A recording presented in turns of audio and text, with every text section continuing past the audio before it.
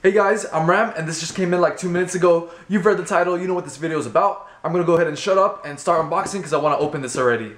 Alright, I got my good scissors right here, so let's go ahead and start unboxing. I got this from Finish Line. So far, I like what I'm seeing. I'm glad that they included a box and not just like a plastic bag. Struggling a little bit here.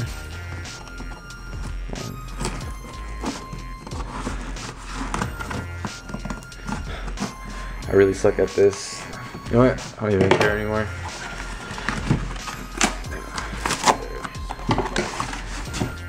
I'm really impatient, so I'm really not doing this neatly. I just want to get these opened. So I'm glad that the box seems intact. Just throw this over there. They even included a rubber band. Here's the box.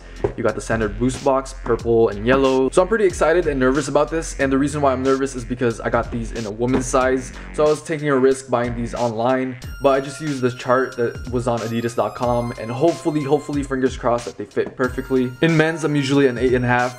On the chart on the Adidas website, they told me to just add 1 to my size, and that should convert it to women's size. Alright, so let me take off this rubber band right here, and we'll take a look at the shoes. I'll play with this later. There's like paper inside. I don't want you guys to see that. And there they are. Okay, so here's the shoes. I'll do a review on this soon. Not right now. I actually want to wear them first and try them out. The only difference that I actually know of between the women's side or the women's version of the shoes and the men's shoes is the inside. It's magenta here, and in the men's it's green. So yeah, that's pretty much the Ultra Boost Uncaged. I'm gonna go ahead and try them on. Hopefully they fit. Okay, so I got some no-show socks on. I hope you guys are enjoying my hairy legs. Moment of truth time. I'm gonna go ahead and try on the shoes.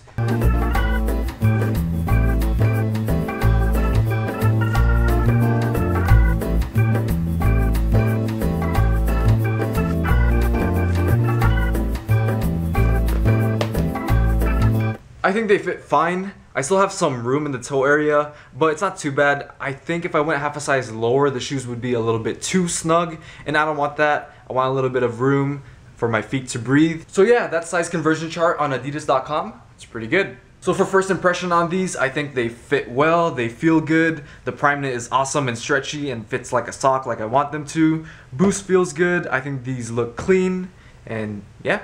And that's pretty much it for this unboxing video. Sorry if I sounded a little bit monotone. I just woke up and I'm still tired. I'll have the on-foot section at the end of this video. Like I said, I want to wear these first before I actually review them. And I think that's it. Social media links are down below in the description box. If you haven't already, please do subscribe and keep an eye out for that review video. And I'll see you guys later. Peace.